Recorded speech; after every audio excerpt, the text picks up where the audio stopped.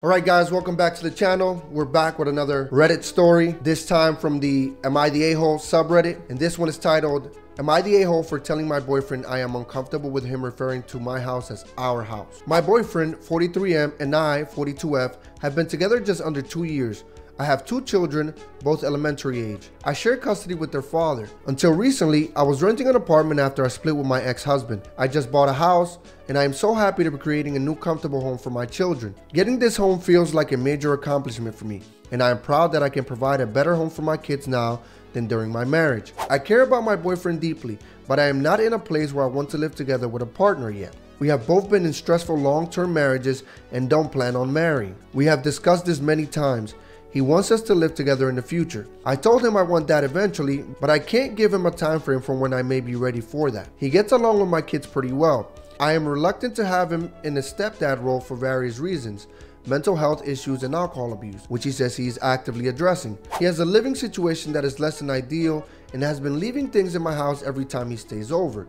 It started with some clothes, now it's a keyboard and a guitar and a spare TV. I feel like this is a method of moving in without officially moving in. He has started using the term our a lot. Our house, our bed, our kids. I started a discussion about how it makes me uncomfortable that he behaves basically like we live together. When my kids are at their dad's, he's always over, and I have to basically ask him if I can have nights home alone sometimes. I require regular recharge time alone for self-care, and don't get that opportunity often. He reacted pretty angrily because he said the terminology ours doesn't matter, because we're both 2 adults in a loving relationship. He sees things as ours because he cares and helps out. I see it as him not respecting my boundaries.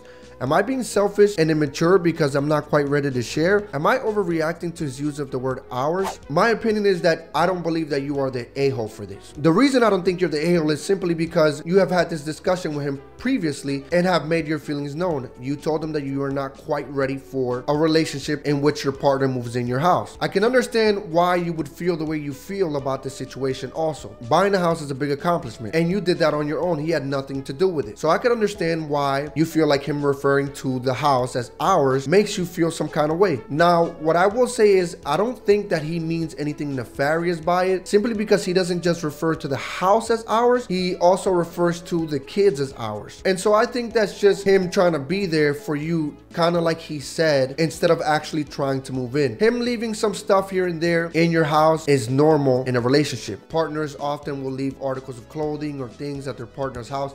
That's normal. So I don't think, again, that he means anything nefarious by leaving a couple things here and there in your house. What I will say is, though, that I don't believe you should have gotten in a relationship with this man. Neither of you seem to be ready to be in a relationship. Him because he has his mental health issues and his alcohol abuse, which he needs to address, and you because it sounds like you have some deep-seated issues from your previous marriage that you have yet to let go of and unpack. So in my opinion, I believe that neither of you should be in a relationship.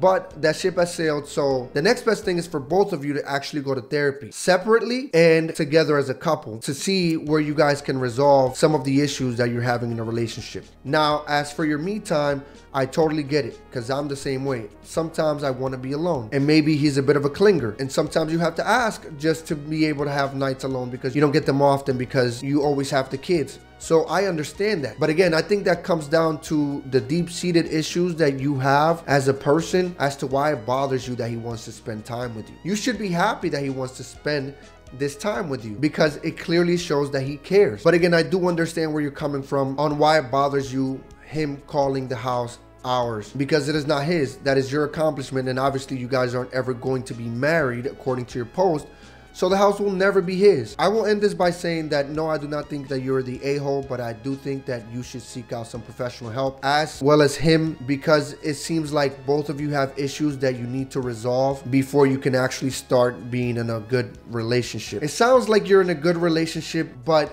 deep down there are some issues there that need to be resolved between you and him and between both of you as individuals as well. But that's all I have for this video, guys. Let me know what you guys think in the comment section down below.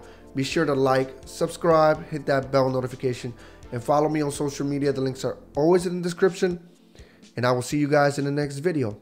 Peace.